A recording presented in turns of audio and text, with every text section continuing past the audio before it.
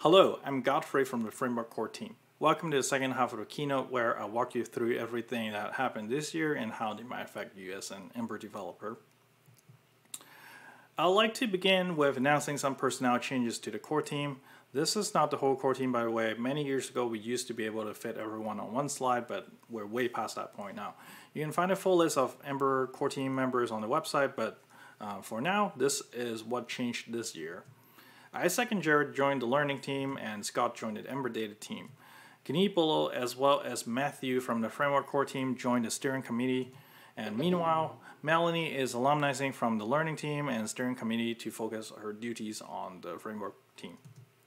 Likewise, Tom is now a steering committee alumni but is staying on the Framework Core team, and Jan alumnized from the Framework team to focus on the learning team responsibilities. Finally, Krati and Alex from the CLI team, as well as Shiva Kumar from the learning team, have alumni as well.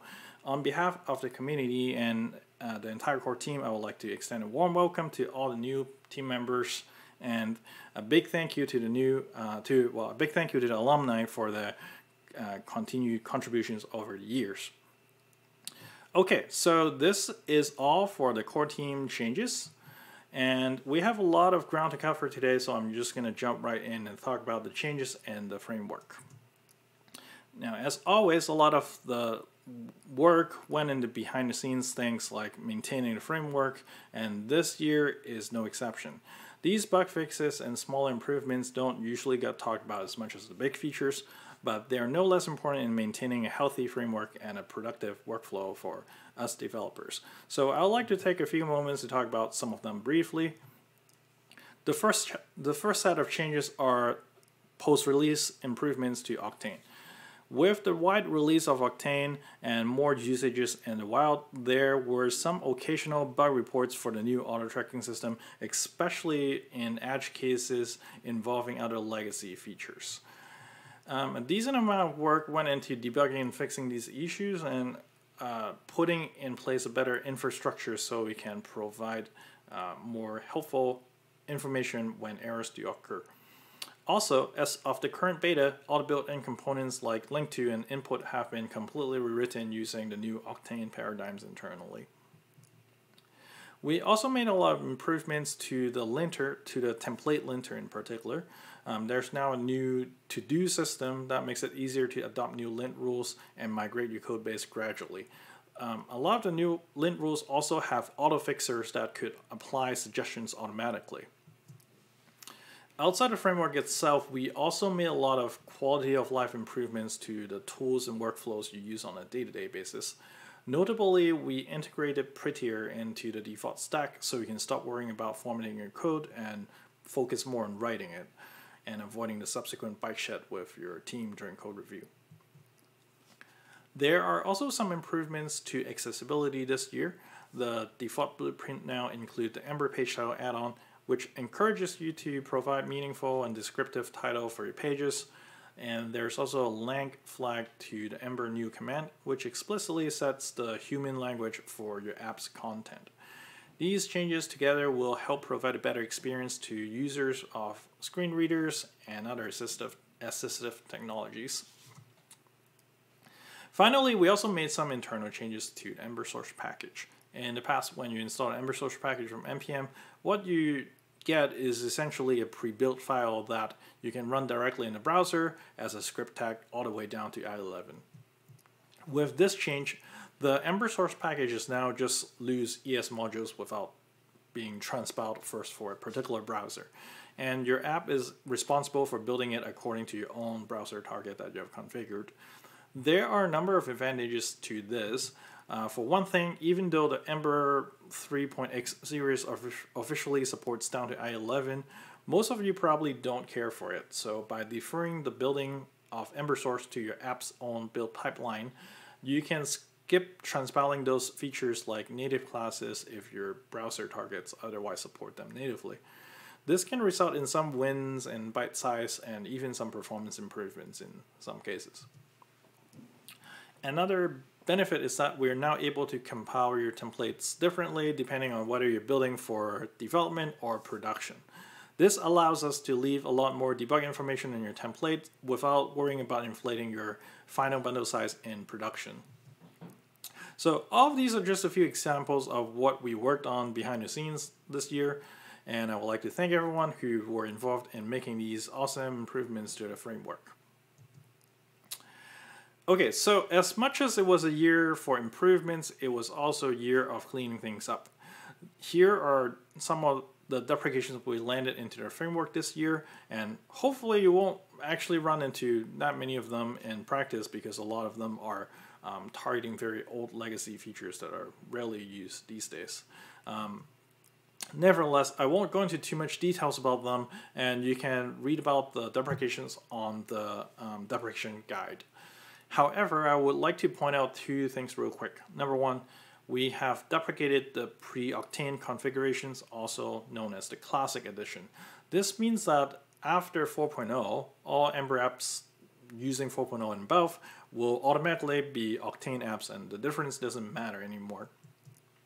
And second, the latest, the last batch of deprecations targeting 4.0 have landed into 3.27, which is currently in beta. If everything goes according to plan, then next release after that would be 3.28, and that release will have no more additional deprecations for 4.0. And 6 weeks after the release of 3.28, we will release version 4.0, dropping support for IE11 among other things. You'll soon hear about more of the 4.0 plans on the Ember blog soon, but that's the gist of it. Okay, so that's all for improvements and deprecations. Up next, I would like to highlight 3 major areas that we worked on over the last year. But before that, let's go back to this slide from EmberConf 2019. Here, Tom was describing how when individual features are developed and released incrementally, things might actually start to feel incoherent for a while. Over time, as more of the companion features are released, and as the documentation, tooling, and ecosystem start to catch up, then things will start to really come together. The idea of an edition is to declare that we have reached those peak moments of stability and big picture coherence, and that the features are ready for community-wide adoption. Now, with Octane released last year, we are starting to work towards the next edition called Polaris. And so naturally, we find ourselves iterating toward that pit of incoherence again, which is, again, perfectly normal. As I walk through these new features, just keep that in mind. It's not that the features themselves are particularly buggy, but you might find that, for example, the guides and the Ember Inspector are lagging behind in covering these features. And it might be a little bit harder to get answers on Discord just because of how new these features are. So with that in mind, if you and your team are not prepared to be an early adopter, that's totally okay. Just treat this part as a sneak peek into the future, and when we're ready to wrap up the next edition, I'm sure you'll hear about it from us again. But on the other hand, if you're eager to help shape the future of Ember, this is your time to shine. As the features are still being designed and experimented on, your early feedback are going to be really important in terms of influencing the direction that we're headed. And if you're looking for opportunities to contribute, then there are no shortages of things that you can help with right now. So with that out of the way, let's get to these highlights. It shouldn't be a surprise, but the first thing on my list is Embroider. By now, you've probably heard about it many times, but in case you skipped the first part of the keynote, here is a quick summary. Now, historically, the Ember build pipeline looks something like this. We take your app plus the add-ons you use plus Ember itself, run it through this custom black box, and the end result is something that you can run in the browser.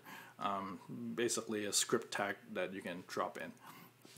Because the build pipeline in the middle is completely custom, and because the apps and your app and the add-ons you use can customize this build pipeline in numerous ways, over time, Ember apps became quite coupled to this particular build pipeline, and it's almost impossible to swap it out with something else.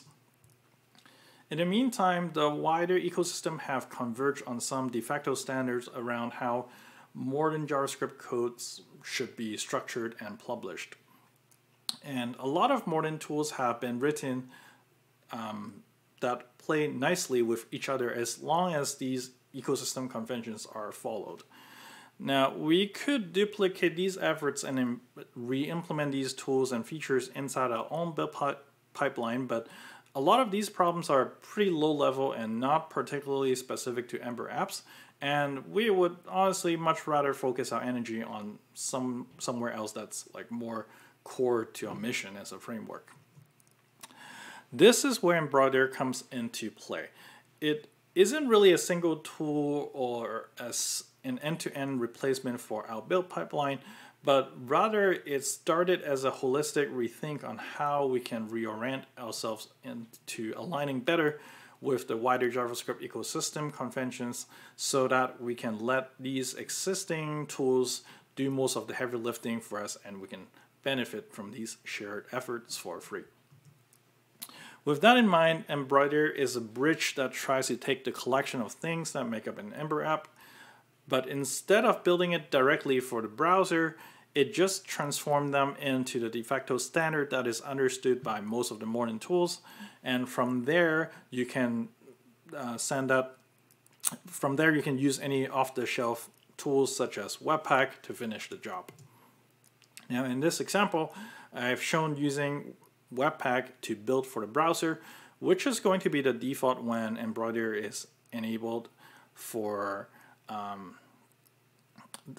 new Ember apps. However, Embroider itself is not dependent or coupled to Webpack per se.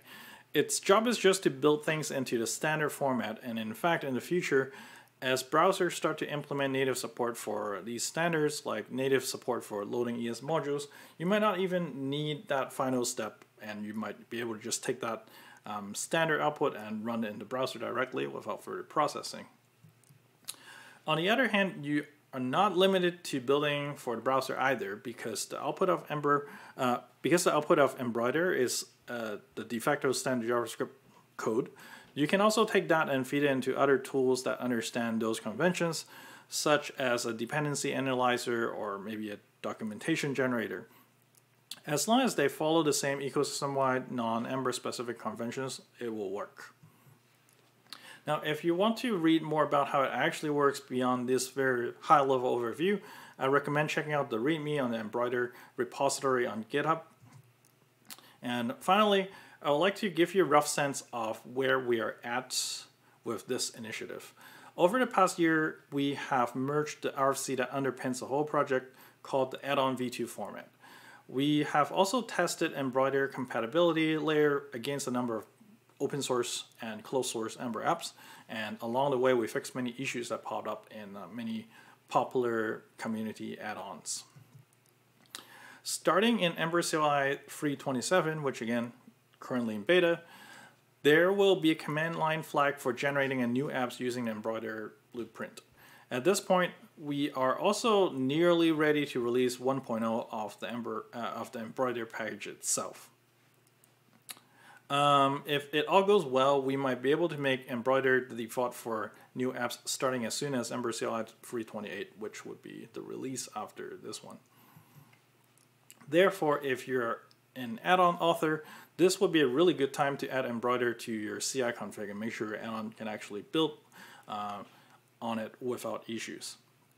You can find the instructions linked from the README that I mentioned before. And if you're eager to test building your app with Embroider, you can also find the instructions in the README as well. At this stage, the top priority is compatibility and a seamless transition, so we're likely going to stick with the more conservative, more compatible configurations. However, as more of the add-on ecosystem have adjusted to comply with the stricter settings on Embroider, you will start to see more and more benefits and better results from optimizations such as tree shaking, which remove the unused part of the dependencies from your final bundle. So in summary, I think we're pretty much ready for prime time, and It's a long time coming, and I'm really excited about the future that it unlocks for us. Okay, that's all for embroider. And up next on my list, I have a feature called name blocks. For this, let us look at an example scenario. Let's say you're tasked with implementing this fancy drop-down component at work. It's pretty similar to your standard HTML select element, except it supports richer HTML for the options, like you can have images and stuff inside the drop-down menu. So after staring at it for a while, this is what you came up with.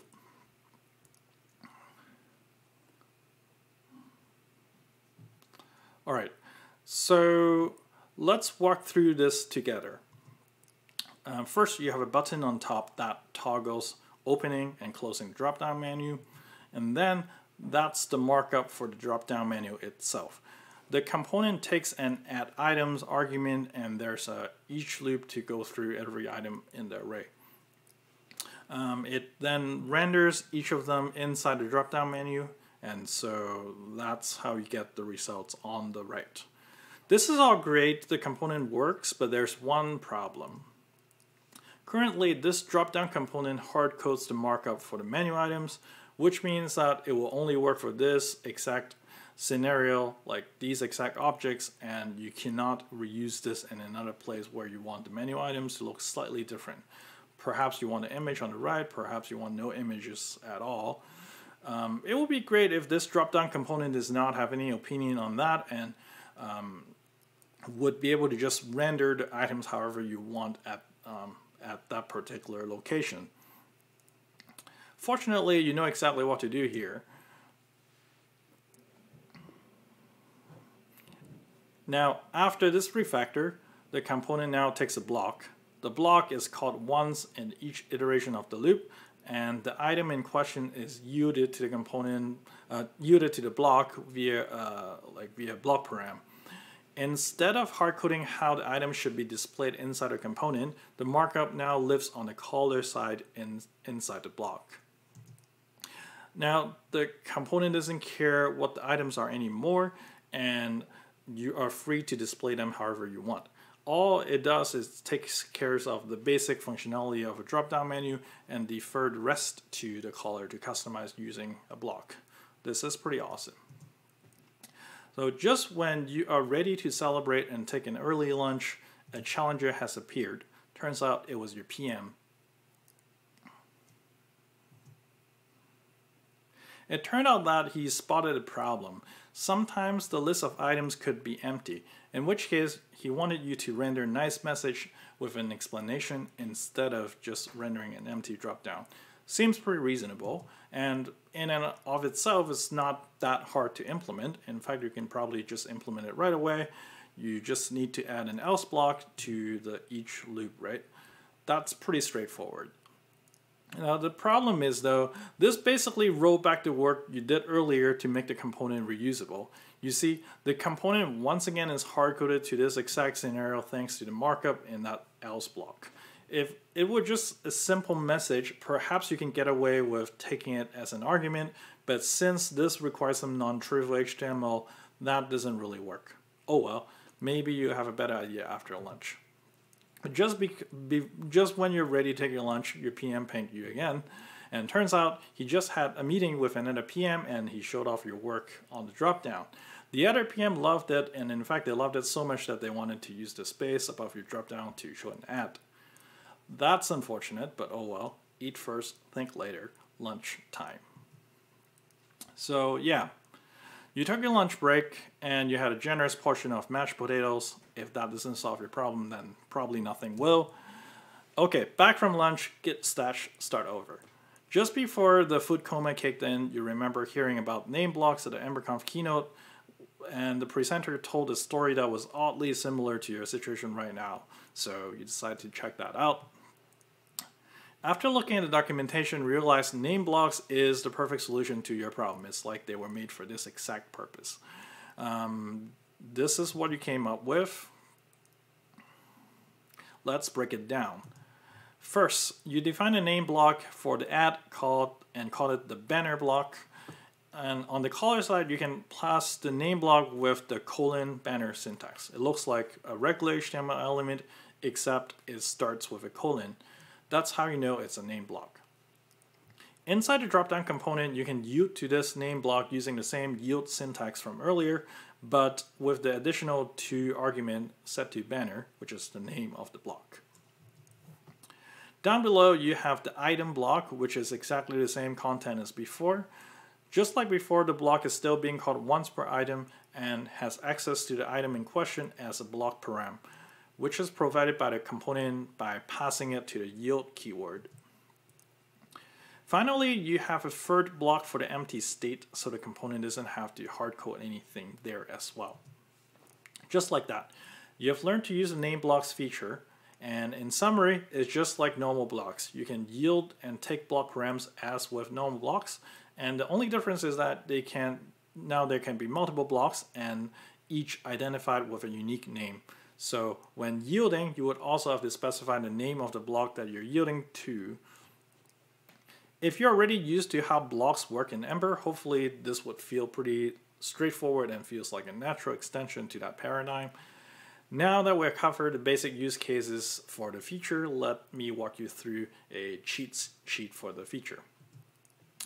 First of all, this feature is only available for angle bracket invocations. There is currently no name block syntax for curly invocations. So if you want to use name blocks, you have to use angle bracket invocation for now at least.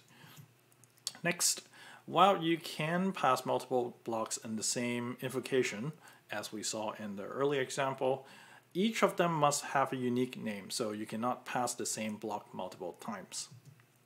Also, name blocks can only appear immediately inside an angle bracket component invocation, so you cannot have a name block just chilling out at the top level. And on the other hand, if you're going to pass name blocks, you cannot also have other content inside the invocation tag. Likewise, because you can only have name blocks immediately inside a component tag, you cannot pass name blocks conditionally. However, you can make the content inside of name blocks conditional as shown on the left here. On the flip side, inside a component, you can detect whether a particular block is passed to you using the hasBlock keyword. This allows you to make a name block optional for your consumers and provide some useful default content if the block is not passed. We already saw this story earlier, but just as a regular block, your component can yield as many or as little block params to a name block as you would like. On the passing side, you can name them whatever you want, and they'll become local variables that are accessible within and only within the block. Not that you should ever write the thing on the right, but the anonymous block syntax that you're used to is actually a shorthand for the default name block. So again, there's generally no reason to do it that way, but knowing this might be useful in some tricky interop and backwards compatibility situation that you might run into. Likewise, the 2 blocks that you can pass with curly invocations is actually correspond to the default and the else name blocks.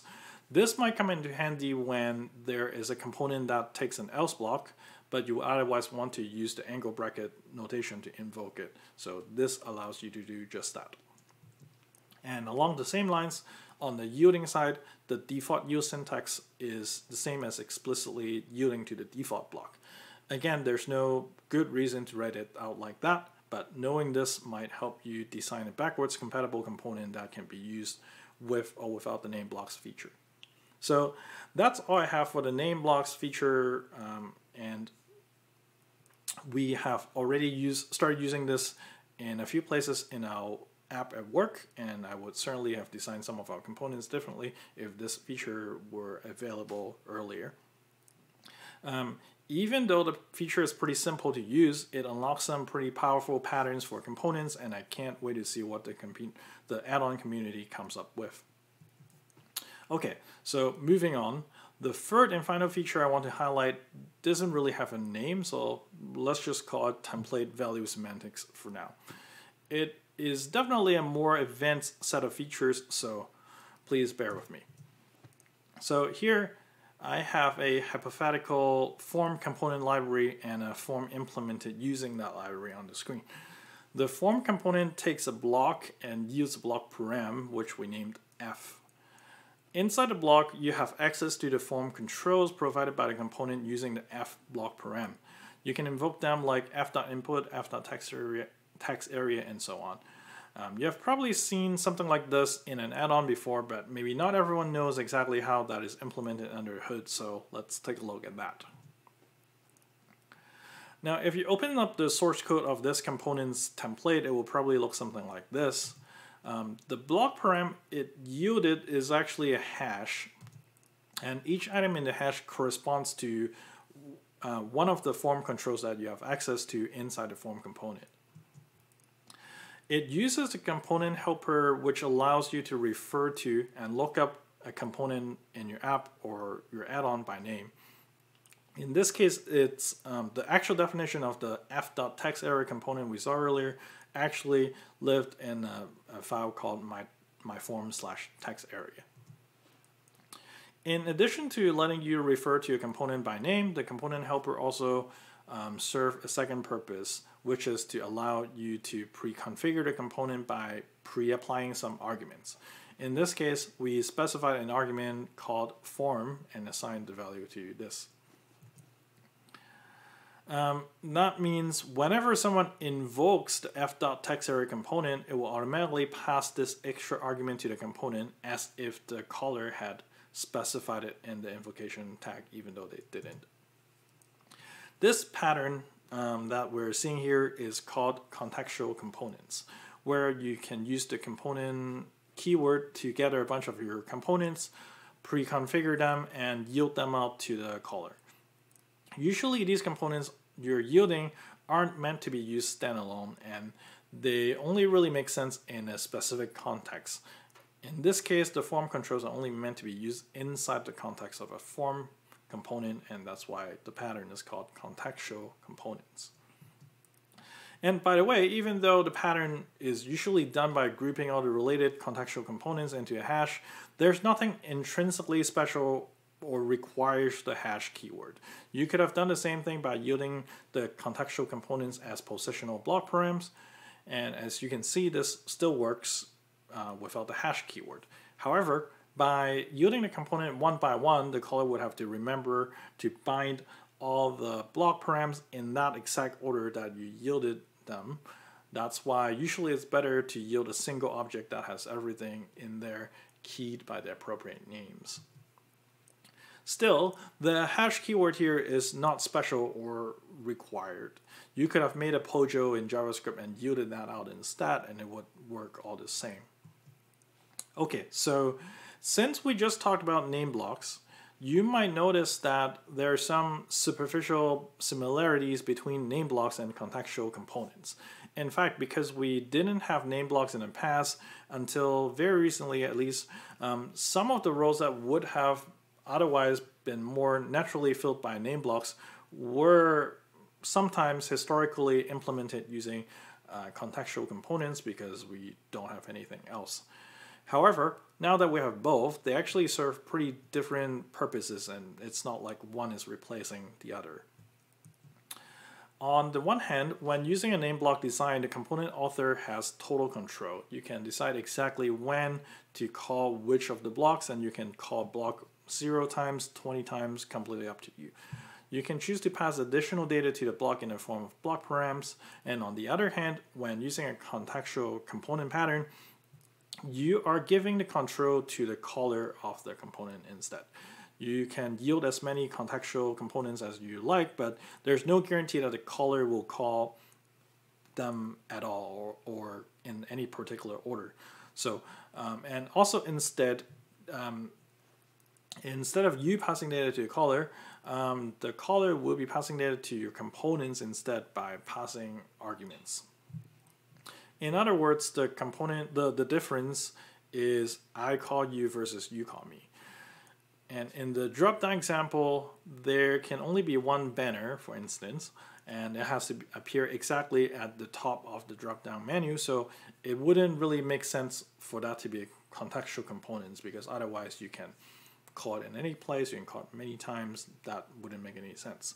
On the other hand, in the form example, you want the consumer to be able to design your form by mixing and matching your form controls arbitrarily in any order or combination. So the contextual component approach makes total sense there. Okay, so even though it's pretty advanced, contextual components are actually a pretty old feature of Ember dating back to Ember 2.3. So why are we talking about this right now?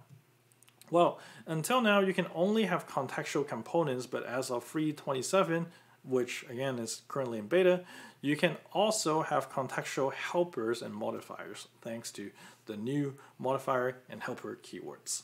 This works exactly the same way as the component keyword by taking the name of the modifier or the helper as a string and returning a value representing that modifier or helper. As with components, the most common thing you want to do with it is probably to yield them out in a contextual fashion. But because it's just a regular value, you can actually do whatever you want with it. You can, for example, pass it to another component as an argument if the component accepts a helper or modifier for one of its arguments. And just like the component keyword, you can use the modifier and the helper keyword to pre-configure things by pre-applying certain arguments to them. These arguments will then be baked into the value returned by the keyword so that when someone tries to invoke it later, the modifier or the helper will automatically receive those extra arguments as if the caller had provided them. Again, this works exactly the same way as the component keyword. On the other hand, this is what it will look like to invoke one of these values, very similar to the example before. Now, this feature opens up the possibility for a completely new category of component composition patterns. For example, in the hypothetical form library, we can yield an auto-resize modifier that you can attach to any of the text input and have them automatically grow and shrink as the user types in them. It can also yield a collection of helpers for declaring validation rules right inside the form template instead of having to do it in JavaScript. And yeah, contextual components are probably one of the most powerful template features in Ember. And when it became available, it opened the floodgate of a lot of interesting component designs. And I'm hoping that this will be the same. And again, I'm really looking forward to seeing how you put this feature to use. Okay, so that's pretty exciting, but that's not it. In addition to the keywords to create a value referencing a component, a modifier, or a helper, we also overhauled the rendering engine to accept them as values in a lot more places than it used to. For example, here we imported a component, a modifier, and a helper from an add-on, and we assigned them as class fields. This allows us to access these imported values from within the template, and if we tried to invoke them, this didn't used to work, but now it does. Everything just works as you would expect. Again, all you did was importing a component or a helper or a modifier, and if you have access to them in the template somehow, then you can invoke them all the same. As you can see, in this case, you don't even need the component keyword anymore, or the helper keyword or the modifier keyword. Of course, you can still choose to use those keywords to attach additional arguments to your imported values if that's what you want to do. This works exactly as you would expect as well. That opens up some pretty interesting possibilities. For example, you can define a helper function in the module scope of a component JavaScript file, attach it to a class field, and that allows you to create a truly private one-off helper specific to this component without having to registering it and leaking it into the global namespace. You can even dynamically create one-off modifiers that capture tracked instance state inside a getter, and as always, the getter will be automatically rerun and therefore returning a new modifier, replacing the old one whenever any of the track state changes. These patterns are pretty powerful, and I think they will open up a lot more use cases that are previously either very cumbersome or even impossible. I know I've said this a bunch already, but I'm really looking forward to seeing what the next generation of Ember add-ons will look like. Before we close off on this topic, there's an elephant in the room that I need to address. Going back to this example that we saw earlier, it's pretty cool that you can do this, I guess, but having to import the values into JavaScript and then make a class and then assign them to fields just so you can have access to them inside a template, that feels like a lot of boilerplate. Especially when you otherwise wouldn't have needed a JavaScript class, and like if you would have been able to get away with a template-only component, this seems like a lot of work. Wouldn't it be great if you can just import those values and use them in the template directly? Well, good news, template imports allow you to do just that. And it's exactly the direction that we're iterating towards.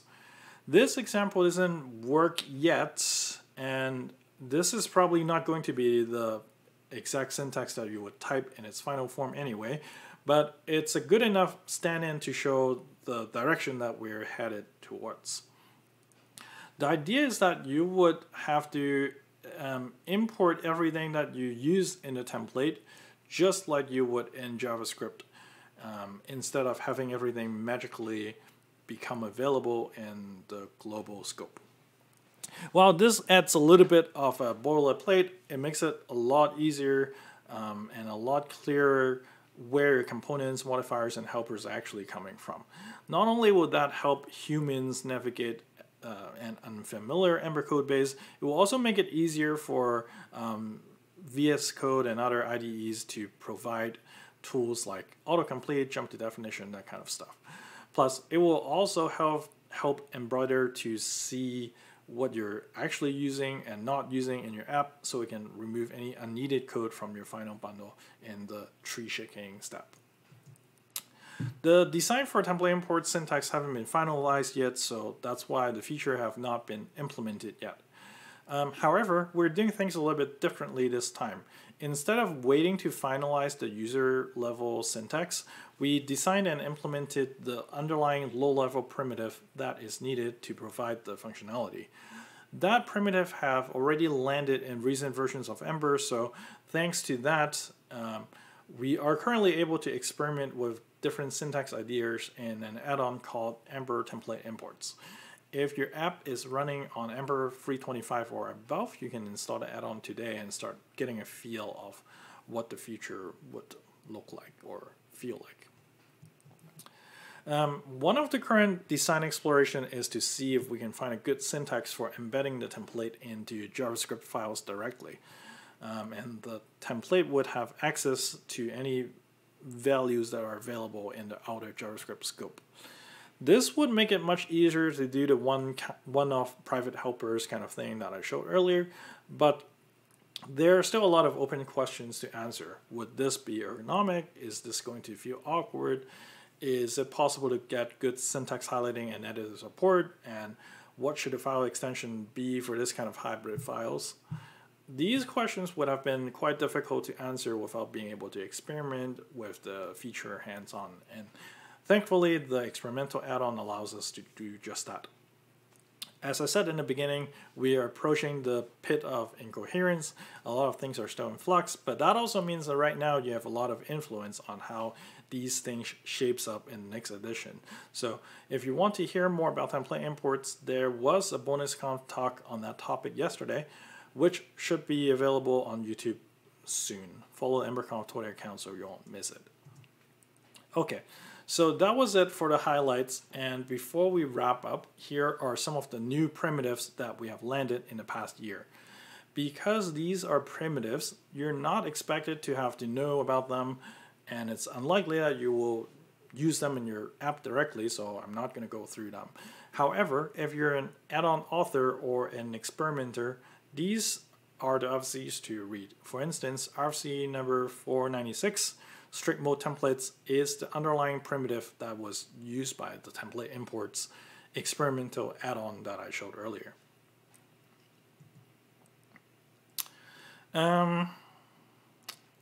So with that said, we also made some process changes this year. Let's see. RFC 627, for instance, revamped the RFC process itself with the goals of making the process more agile. 649 aims to make the deprecation rollout process more gradual and incremental. 685 defined the browser support policy for Ember 4.0 onwards, notably dropping IE 11. The polyfills and the code mods are also now more of an official part of our process. We have centralized GitHub orgs for each, and we strive to provide them like for any new features and deprecations that we release whenever possible. The accessibility track team also graduated into the accessibility working group, which is a more and they have a more permanent mandate. You can thank them for spearheading the accessibility efforts, such as the page title and length flag that I mentioned in the beginning, and they have more work in flight, so stay tuned for that. Meanwhile, we have also formed a TypeScript track team to shepherd the effort of official TypeScript support. Right now, you can already use TypeScript with Ember, and it works pretty great. We use it at work. It's perfect. It's great. The community did a really good job supporting that effort. But by making this more official, we hope to provide a more seamless and more stable experience for all the TypeScript users that along the same lines that you would come to expect with the Ember project. Finally, with things like template imports on the horizon, we would need to ramp up our tooling effort. And to that end, there's a new Dev Ember tooling channel on Discord. If you're excited about template imports, for instance, and want to help build a polished developer experience, that would be a great place to start.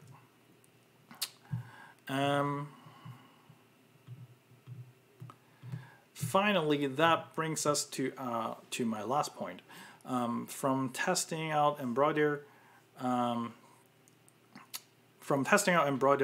trying out Polaris features, and providing early feedback for all of these, helping build the tooling support for template imports, to filing bug reports and answering questions on Discord. I hope I have inspired you to find some avenue to get involved in the community. And hopefully we'll be able to meet in person again soon enough. But until then, enjoy your virtual EmberConf experience and see you on Discord. Thank you.